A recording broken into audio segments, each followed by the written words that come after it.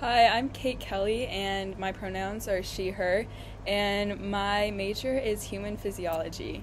So, some of my favorite memories from high school, I really enjoyed going to football games and like driving around with my friends and like going to any of the events that my school hosted.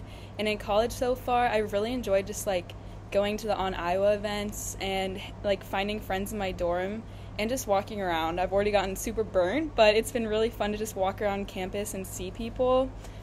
Someone I really admire is my grandma because she lived in Illinois. I live in Iowa, and she moved to my hometown, and it was really nice getting her there for my senior year because she got to experience everything I went through and like all the fun like graduation and stuff. And she's so like youthful and fun and always is telling me to like be my best self and go and have fun, and like I really admire like how she's kept that up throughout her age. And yeah, so that's someone I really admire.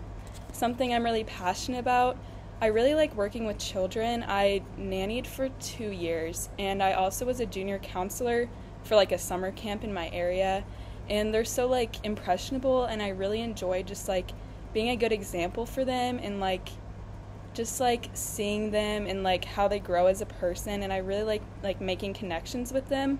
So in the future, for like my future job, I would love to work with children or like just like work with people in general and like help people. So that's why human physiology, I'm thinking maybe physical therapy, and maybe I could help people through that. So yeah, those are some things I am really passionate about.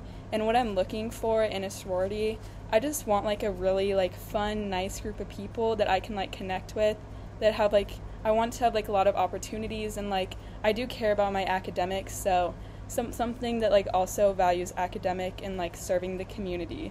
So yeah, that's everything, and thank you.